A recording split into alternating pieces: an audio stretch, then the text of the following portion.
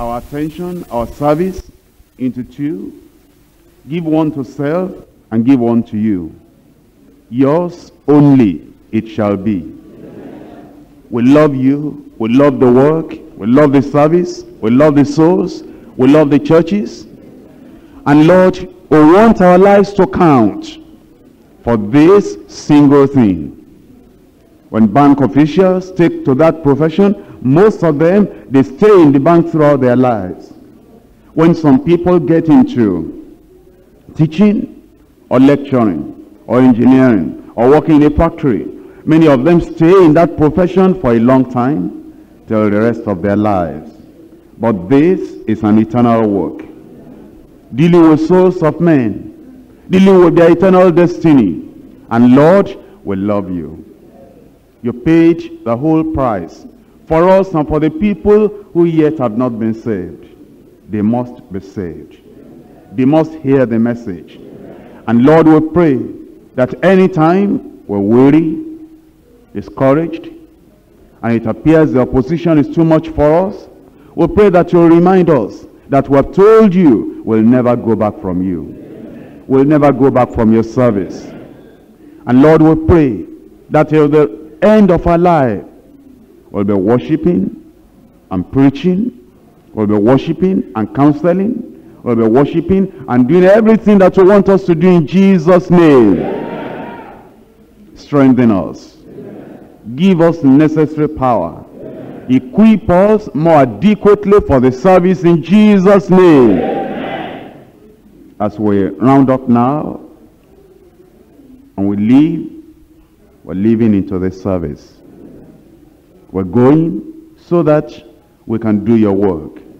And we pray that there will be a remarkable change, a definite revival. And there will be multitudes that will come to the Lord as a result of this conference we have had in Jesus' name. Lord, you are the God of heaven and the God of earth, the God of all provision. You know all that we need in every city where we minister. You know what we need in every local government area and in every village.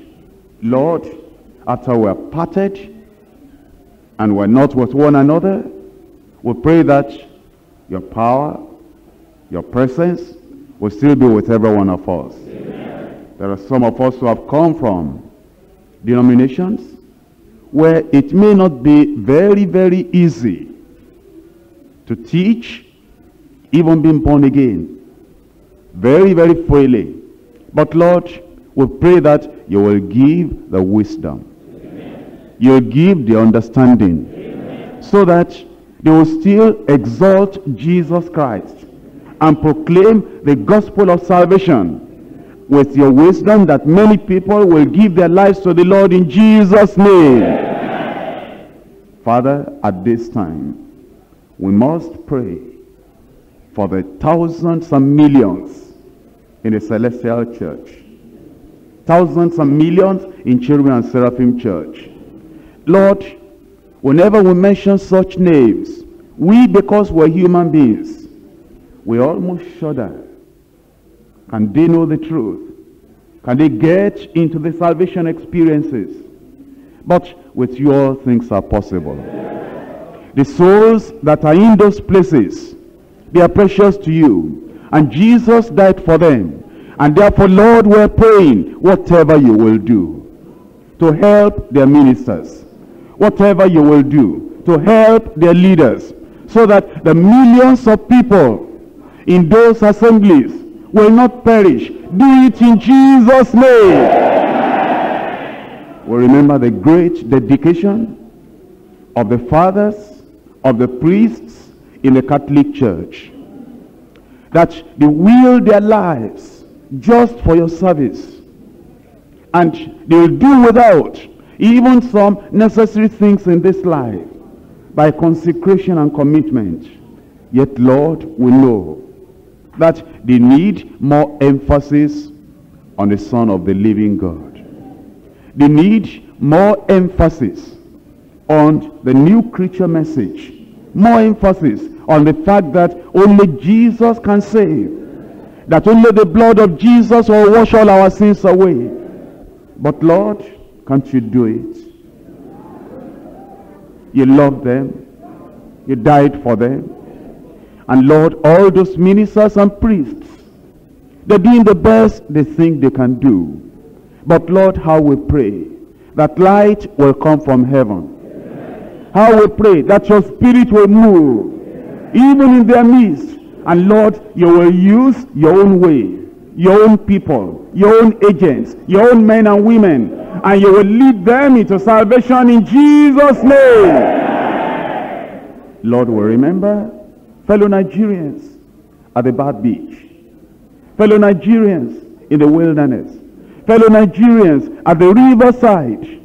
They're trying to call unto you, looking for the unknown God.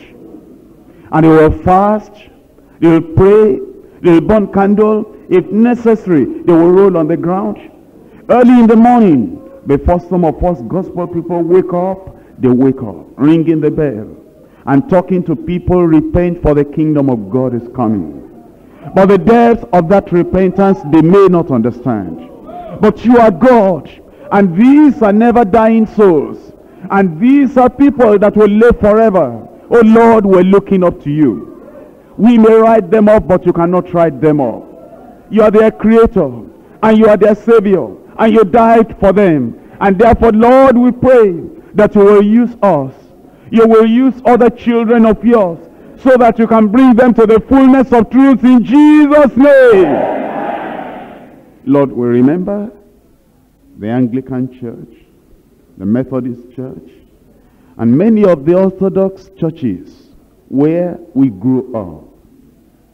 Many of us learned how to read the Bible from the Anglican Church, from the Methodist Church, from the Presbyterian Church. But when we grew up, we discovered that there is a depth we had not known before. And we came out and we called ourselves gospel churches.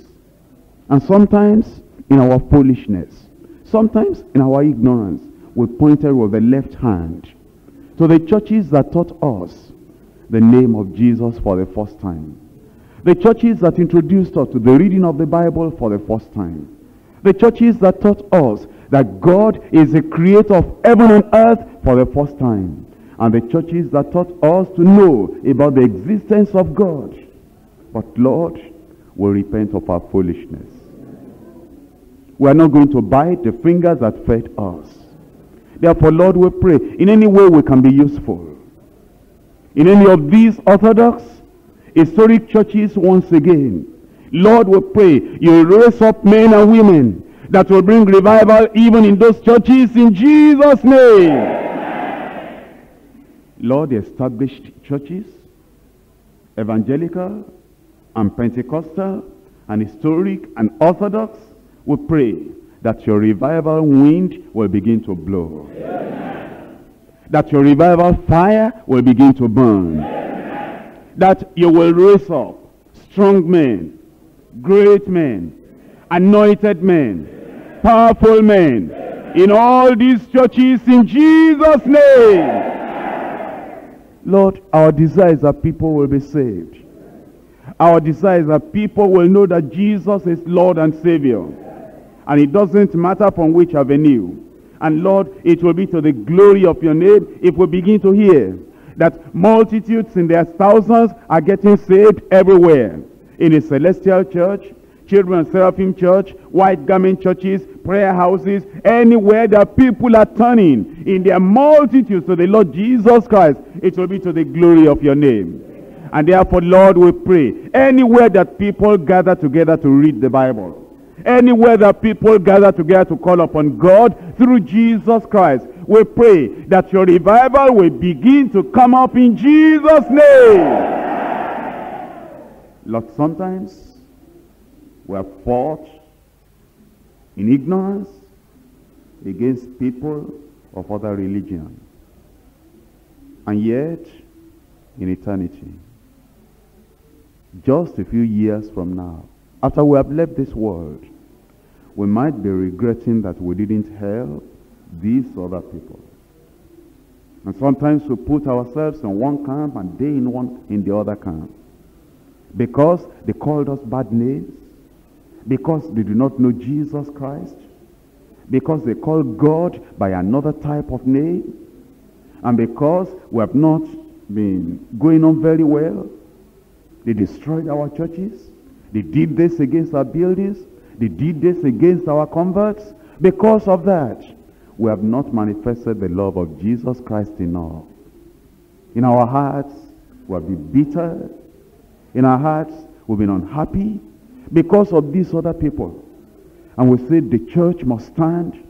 And anybody that will go against the church, destroy the church, let the Lord destroy that person. But Lord, we remember Saul of Tarsus. He imprisoned your children. And he was holding the clothes of the people that stoned Stephen. But when Stephen was dying, he prayed, Lord, count this sin not against them. And he said, Lord, you must have mercy on them.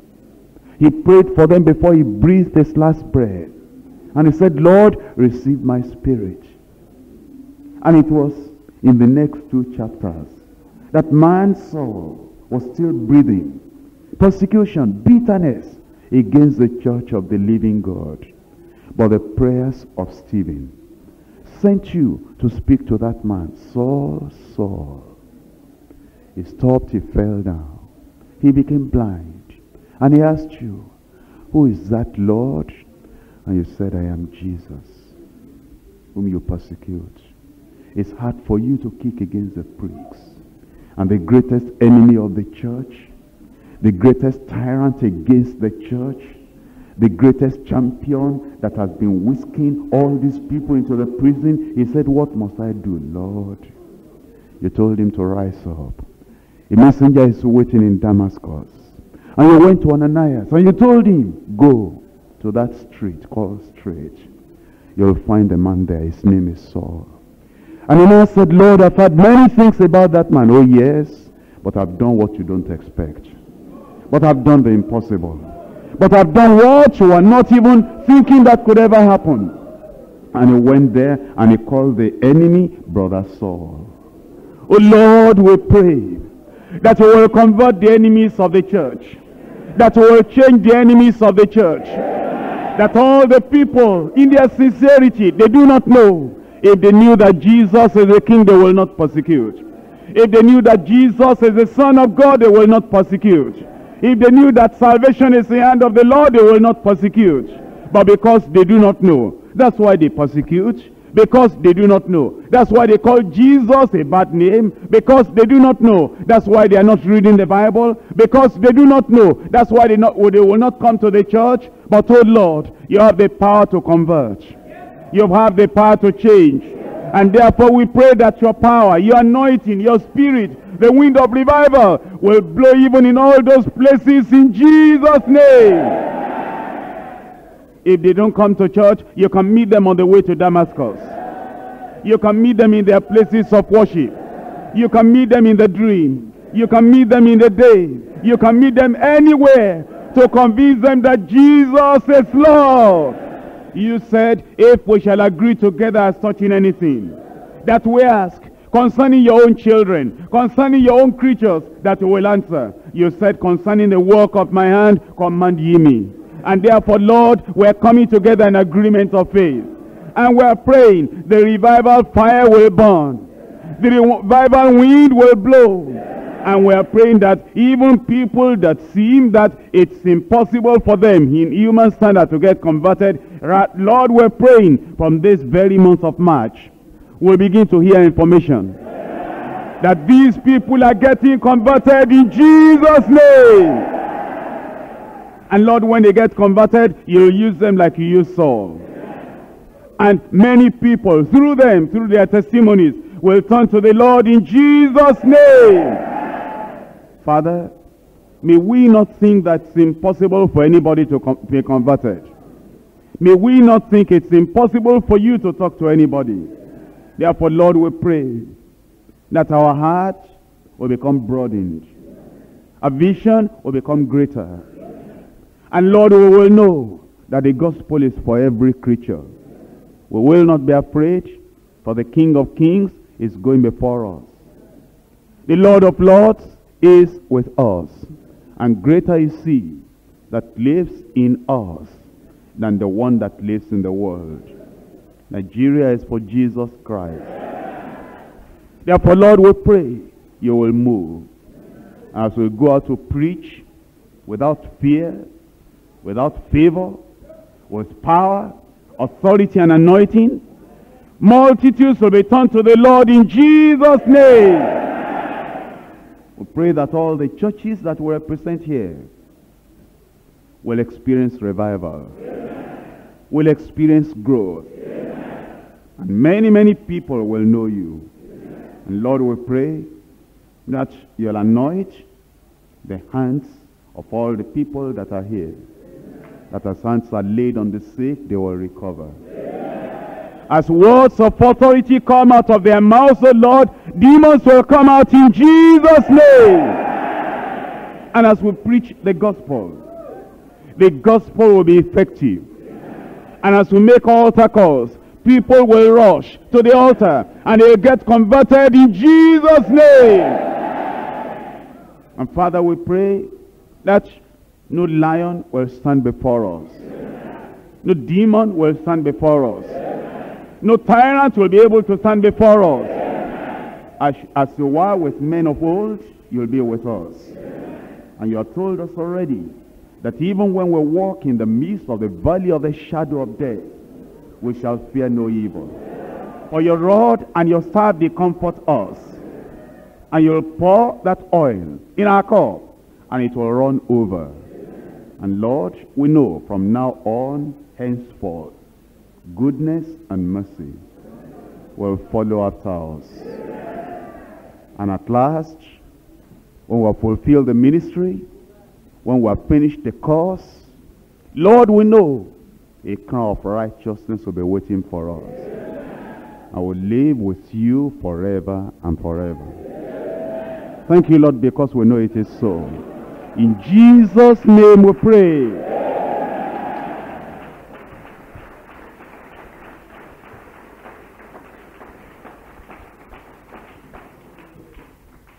Let's be seated. I'll just read some concluding verses to you, because what can we preach to you again? We have preached everything that we know to preach. But we thank the Lord because of the fellowship we have enjoyed here, for the love of God. And we thank God because we're going, and ours is the victory. And we are going to be victorious in Jesus' name. I just want to tell you this morning before you go, that God himself is sending us out as watchmen over a dying generation. In every generation, people are dying. David served his own generation. After serving his own generation, then he went up to be with the Lord. He died. This is our own generation. We're going to serve this generation. But I want to tell you that the generation is dying fast. This is the 3rd month of the year. And this year alone, there are many people that have already died. And many are still dying. But we have the word of life. If we get to them before they die, they'll be saved and they'll get to heaven. And that will be the joy of your own life, the joy of your ministry.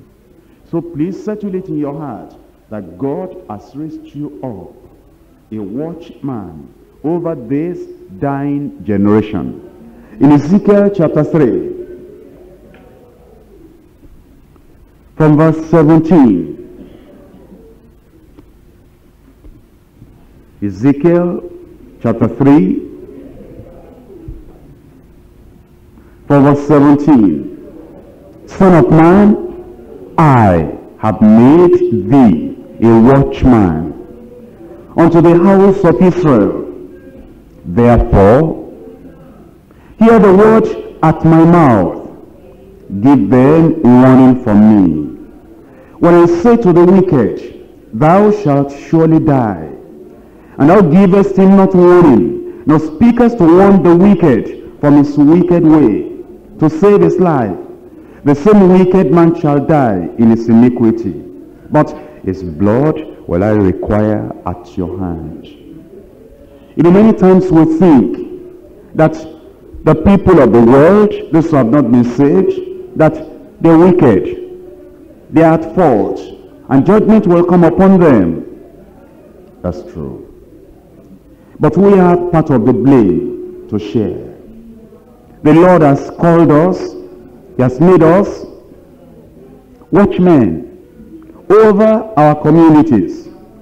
He said, Son of man, I have made you a watchman over the house of Israel. Get the word from my mouth, and then you will speak the word unto them. Whatever I say to the man that is about to die, to the man that is perishing, that is what you will give them. If you warn them and they repent, they will be saved and you will have a reward. If you do not warn them and they perish, I'll require the blood at your hand. But you know, before this time, the Lord told this man, and he told him to sit down where the people were sitting down. Associate with them. Get near them. Sometimes we're too far away from the people, and we do not know how they suffer. We are not touched with the feeling of the infirmity. We are not really ministers over them. We're secluded, we're separated, we're far away from them. But when you get near, then the Lord will be telling you, those are the people that I want you to be a watchman over. Hear the word, speak to them. That's your life's business. That's the first thing in your life. No other thing is to take priority. There's an illustration in the Old Testament in 1 Kings chapter 20. From verse 38. The prophets of the Old Testament sometimes demonstrated their messages. Like Isaiah, God told him, demonstrate the message. Like Ezekiel, demonstrate the message. And this prophet we're looking at now, he demonstrated his message. And then he came to the king.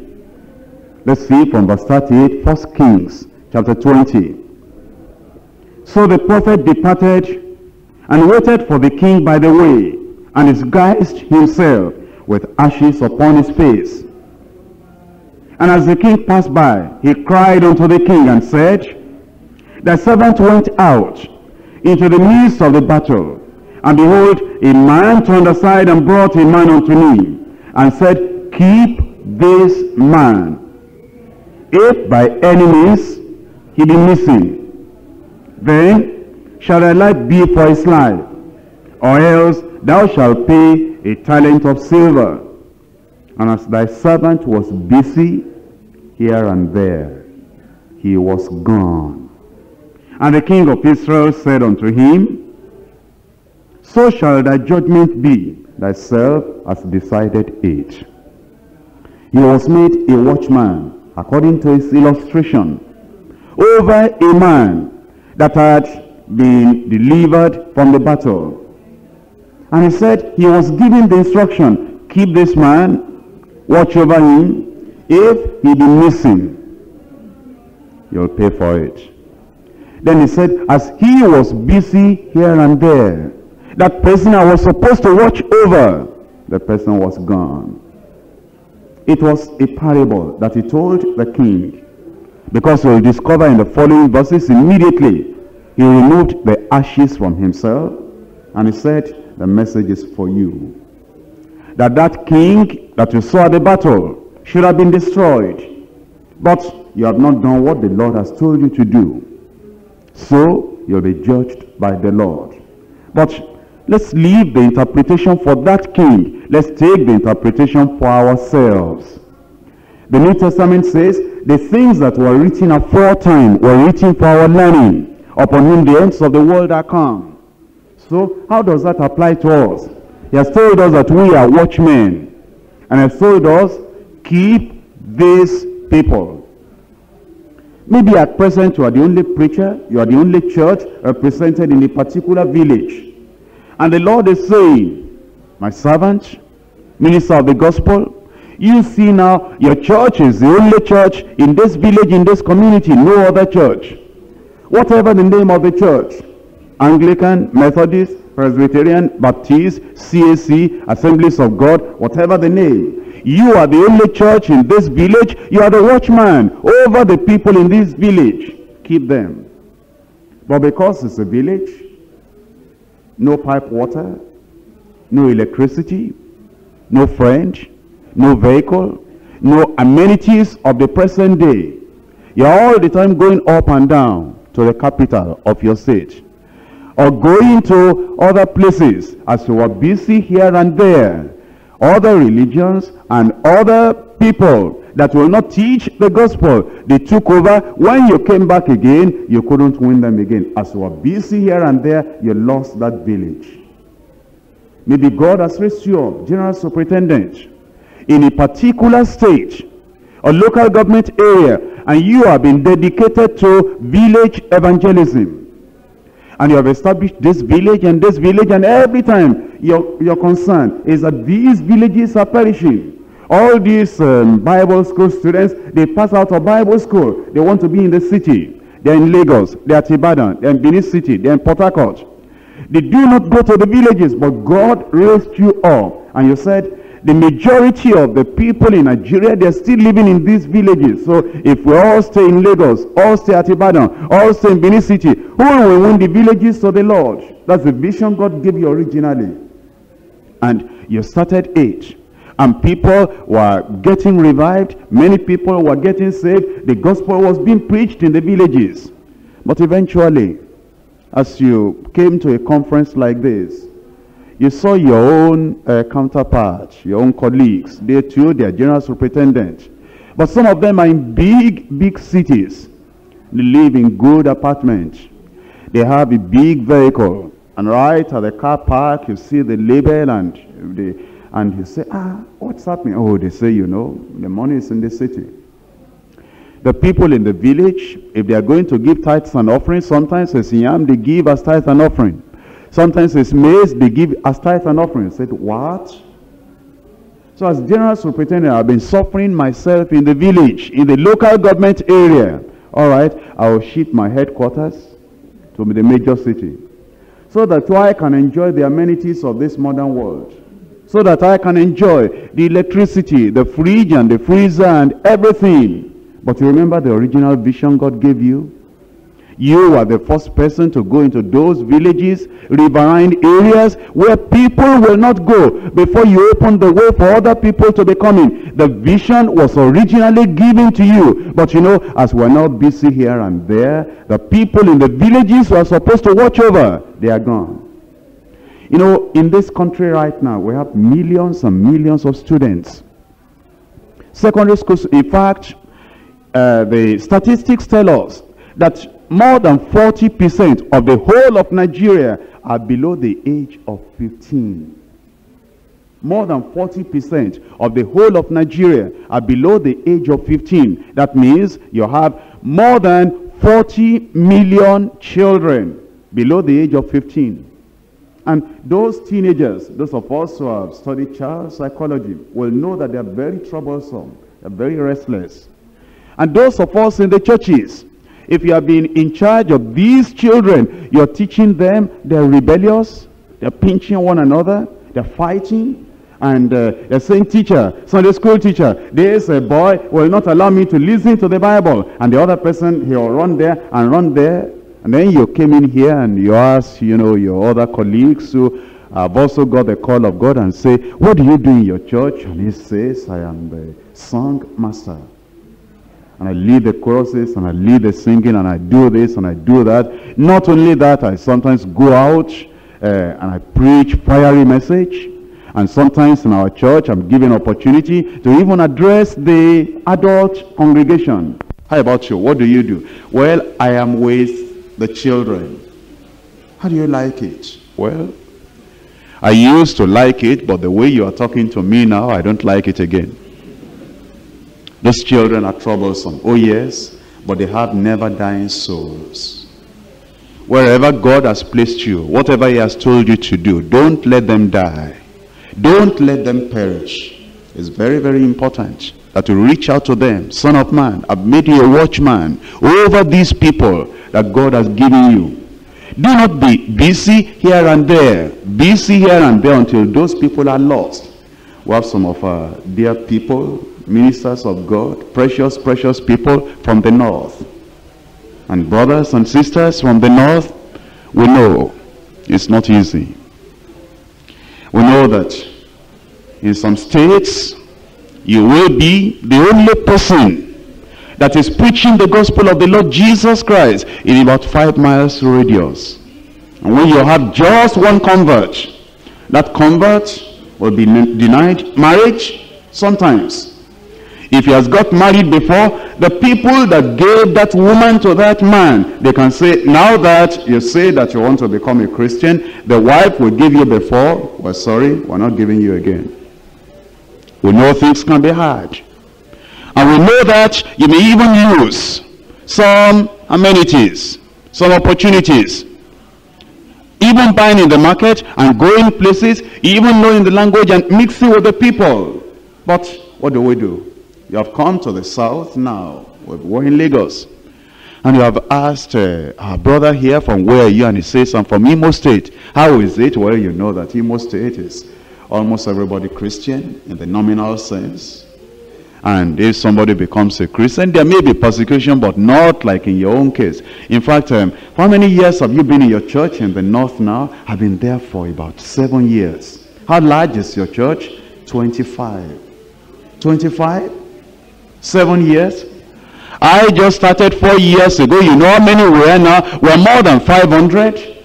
Is that so? I think I better transfer to the east. No transfer. God has made you a watchman. Over those people, the revival is coming your way. Already you've got the anointing. You've got the power. I want to tell you that those Pharisees were more difficult. They put Peter in prison. They said, no, we have commanded you not to speak in this name anymore. Peter did not seek transfer. Why are you looking for transfer? Stay where you are. The revival will meet you there. And they put them in prison. And they said they didn't want to hear at all. And they even brought them before the council. And while they were talking to them and said, didn't we tell you and strictly charged you not to talk in this name again? And he said, but we must obey God rather than men. And he began to tell them that the stone which the builders rejected is the stone that has been the chief cornerstone. They were angry. They wanted to kill them. But they told them to go aside. And God had his man in the council. His man was not born again yet, but it was his man. Gamaliel. He didn't know Jesus as Savior yet. He wasn't even sure of the message they were preaching. And Gamaliel said, listen to me. You see that Gamaliel? He was a respected historian among the council. History tells us that he had studied so much, they respected him. Whenever he spoke, he was authority. So he said, listen to me. Then he gave them some history that some years ago somebody rose up. And he said, it's one great man. Some people followed him, but they scattered eventually. Then he said, another one rose up. He said, leave these men alone. Because if it be of God, so that we don't appear to be fighting against God. If it is not of God, it will not stand. They said, you are right. Do you think they just said you are right? That's the Holy Ghost. And they called them and they beat them. Maybe you've been beaten. Maybe you've been persecuted. Yet, don't give up. And so when they were beaten, they went back to their own people. They prayed together again, and God gave them power, more anointing. And with great boldness, they declared the word of truth. But you see those apostles, they stayed where the people were. Where the people are is where the problem is. There is no problem where there are no people. Find a wilderness, nobody there, stay there, no problem. Come back to the city where there are people. Where there are people, there are problems. If you want to reach people, you have to go through problem. But do not, because of the problem, be busy here and there. Stay where you are, and God will do it for you in Jesus' name. Amen. You know, sometimes we come like this to... It looks like this church. If I join this church as a minister, there will be no problem of salary. So instead of just having church aid ministries, you just say, please, I want to see Brother KUMUYI. I came as a minister of, but now I want to live as a minister of deeper life. I want to join you. No. Where God has placed you in that denomination, it may be difficult, keep on with the Lord. The Lord who has done this here, he will do it with you. If you believe all things are possible, that's the reason we're together. That's the reason we're sharing together. Not that because we say our denomination has little difficulty and the salary doesn't come in time, because of that I will leave that place and join this one. No, don't join this one. Let's remain where we are. God has made you watchmen over the people that he has placed you over, and you will succeed in Jesus' name. Manna will come from heaven if necessary. Water will come out of the rock if necessary. Honey will come out of the rock if necessary. If necessary, you will get your salary from the fish that you take from the river. Wherever you are going to get it, the Lord will send it in Jesus' name. He has chosen us, he has committed us. And he has commissioned us that this work must be done. Don't let us be busy here and there, changing. That now as we're leaving the conference, a person in first choir will cross over to Assemblies of God. A person in the CAC will cross over to first choir. And a person in the Anglican church will cross over to the Baptist church. God has made you a watchman over the people that you are now supervising or pastoring or teaching or evangelizing. Let us do the work, and God will make us successful.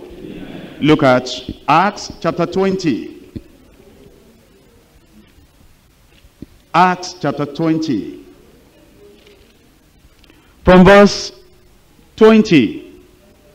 And how I kept nothing back that was profitable unto you, but I've showed you, and I've taught you publicly and from house to house, testifying both to the Jews and also to the Greeks, repentance toward God, and faith toward our Lord Jesus Christ.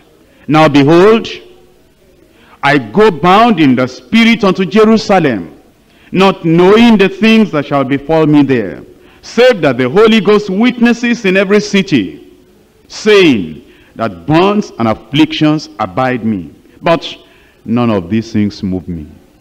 Are you moved? Are you afraid? None of these things move me.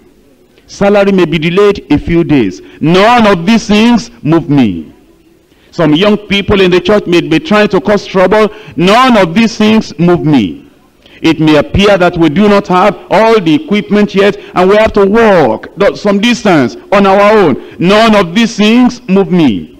We're still using primary school for our church services. None of these things move me.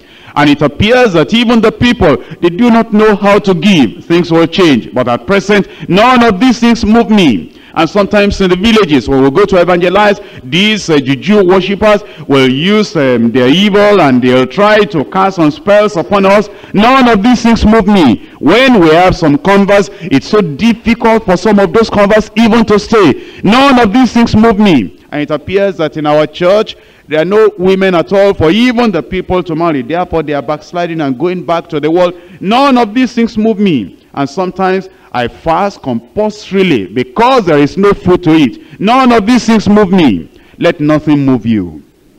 The God of heaven will support you. Underneath you are the everlasting arms. Whatever the difficulty of today, tomorrow will be different.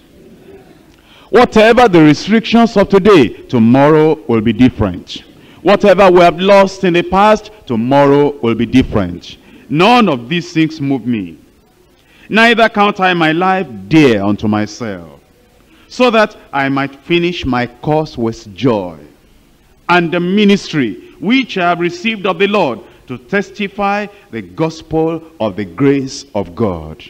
Let's keep on till the end. It's finishing that matters. We have started, let us finish up. We have started preaching, keep on preaching. We have started evangelizing, keep on evangelizing. And whatever area the Lord has made you a watchman, a pastor, an overseer, let us keep on doing the work. The Lord will give us all the necessary grace. Verse 28, take it therefore unto yourselves, and to all the flock, over the which the Holy Ghost has made you overseers. Take it over the congregation over which the Holy Ghost has made you overseers. You know, sometimes, many of us, we go to other places much more than we preach in our own church. But you know, your reward is on primarily where God has made you, the pastor, the leader, the overseer. Take it over that congregation over which the Holy Ghost has made you overseers. You know, sometimes the preaching of the gospel has become something like salesmanship. In my congregation, maybe the people know too much about me, and they do not respect me perhaps as I could be respected in another place. And because of that, maybe I have to be traveling about. Because you know, a stranger is a very good person. When you come to a new congregation and they introduce you, and they say, this morning we have the great privilege, the august privilege of having this mighty man of God. God used him to establish many churches in many towns and villages, local government areas and states. And God used him in Nigeria here, in Ghana, in Kenya. Who is this person I'm talking about? I'm talking about a great man of God God has raised up in this generation. He has preached on evangelism field. He has preached in crusade. He is pastoring a church. Who is this man I'm talking about? He's a great father. He's a great pastor. He's a great evangelist. And he's a great man of God. Who is this man? A man that has power and authority and anointing. Let me bring that to you. Now I'm calling on Reverend so-and-so. And everybody will clap. And the man will say, even my church, they don't do this to me. And because of that, he goes about. He likes that clapping. He likes that applause. But my brothers and sisters, let's do the work. Let's forget the salesmanship. Let's forget the professional part of it. And over the congregation, the Lord has made you overseers. Train those workers. Motivate those people. Evangelize that community. It's true that we can travel about. It's a great privilege. But you know, if we travel 9 months out of the year, and we're only in the church for 3 months, what work are we doing? And you are the pastor. And you are the person that God has placed in that place, that you will watch over, and you will teach. You will evangelize that community. Let us do the work. That when we travel, the traveling will not be the major part of our lives, except you are an evangelist. You know, the ministry of the pastor is a resident ministry. It is the ministry of the evangelist that is a traveling ministry. The evangelist goes from this locality to that locality to that locality. But the pastor is the father in the Lord. Is the great shepherd. And is the one that is always staying with those people. We see him on Sunday morning. We see him during the week. When we have any problem, we know where to find him, because he's not out of town 9 months out of 1 year. Let's do the work. And the Lord will give us the grace in Jesus' name. Amen. Take it unto yourselves and unto all the flock, over the which the Holy Ghost has made you overseers, to feed the church of God. Feed the church of God, which he has purchased with his own blood. In 2 Timothy chapter 4, from verse 1. I charge thee therefore before God and the Lord Jesus Christ, who shall judge the quick, the living, and the dead at his appearing and his kingdom. Preach the word. Be instant in season, out of season. Reprove, rebuke, exhort with all long suffering and doctrine, for the time will come when they will not endure sound doctrine, but after their own lusts shall they heap to themselves teachers having itching ears. And they shall turn away their ears from hearing the truth, and shall be turned unto fables. But watch thou in all things, brothers and sisters. Preach in season and out of season, when it is convenient and when it is not convenient. You know, in our offices, in the secular world, you're not allowed to miss your office work just because you have a little headache. You're not allowed to miss your office work just because you're a little bit sick. They say, well, if you are really sick, we are not convinced yet, go to the doctor and let the doctor give you a sick leave. We want to see a certificate for the doctor to say you are so sick that you cannot come and teach in the school. You cannot come and work in the office. But because we are pastors, and whenever we tell the church, I'm sorry, today I cannot preach, the church does not ask for the doctor's certificate. Therefore, when we have a little problem in the throat, we say, I don't think I can preach today. When we're a little bit unhappy, in the morning you are coming out of the house, and your wife did not prepare the meal in time, and you became unhappy. And then you go to the church. Sitting down, you say, how can I preach now because I'm unhappy?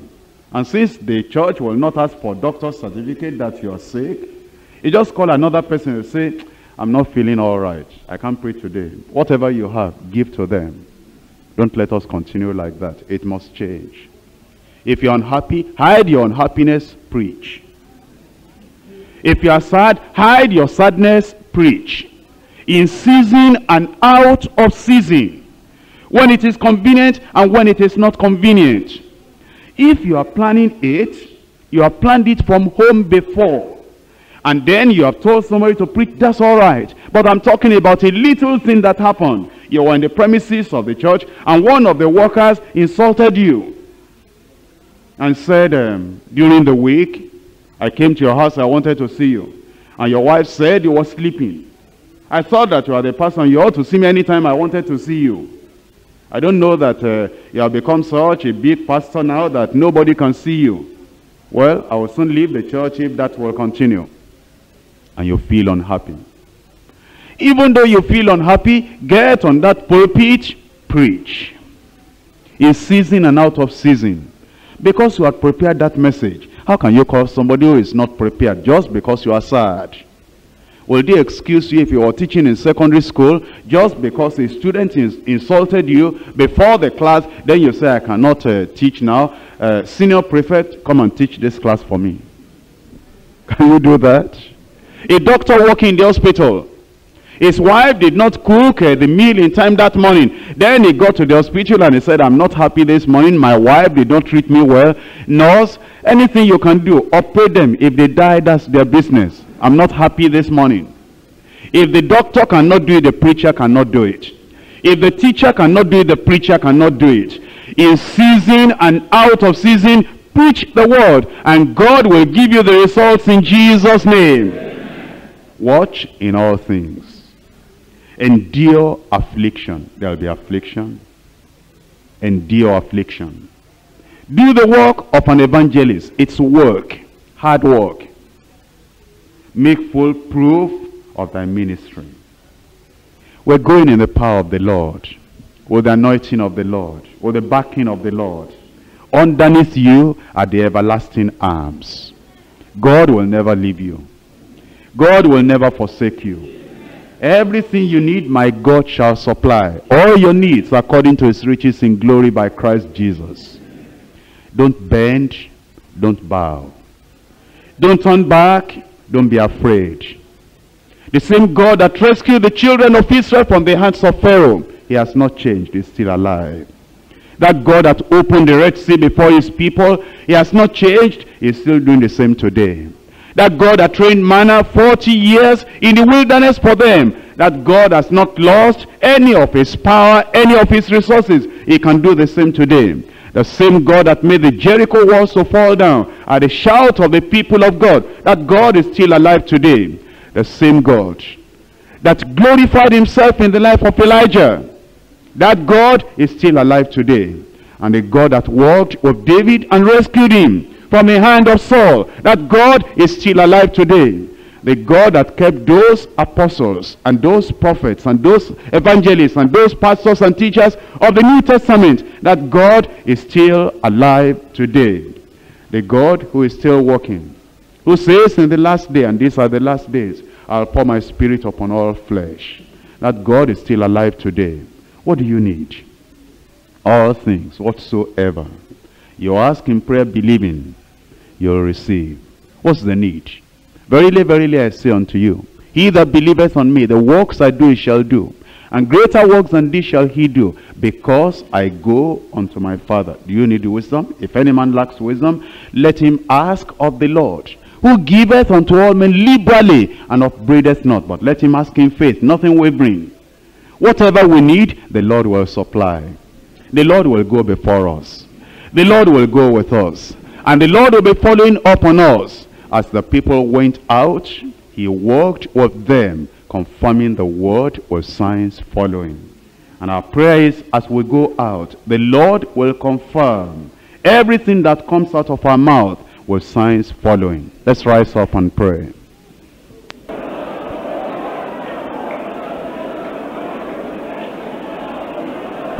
In Jesus' name we pray. Amen.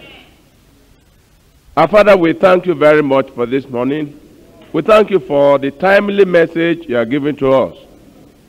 We know that as your children, as your ministers, as your ambassadors in this world, you have an expected end for us. The thoughts you have concerning us are not for evil, but thoughts of good, to give us, to bring us to an expected end. Lord, you have spoken to us this morning. You have reminded us of the generation in which we live, and you are reminding us of the communities in which we minister and dwell in. Father, all that you have spoken to us, we pray that you will help us to be what you want us to be in Jesus' name. Amen. We know that by the blood of Jesus and in the mighty name of Jesus, we are conquerors. Amen. Because we are co-laborers with you together in your vineyard. Father, we are asking that all that you have promised us, all that you have committed into our hands, Lord, we will use it to your glory in Jesus' name. Amen. Father, we are asking that we will not disappoint you and fail you in Jesus' name. Amen. As evangelists, your anointing will go with us, and that will do exploits for you in Jesus' name. Amen. As pastors, we are going to be pastors indeed, and that will care for our congregations in Jesus' name. Amen.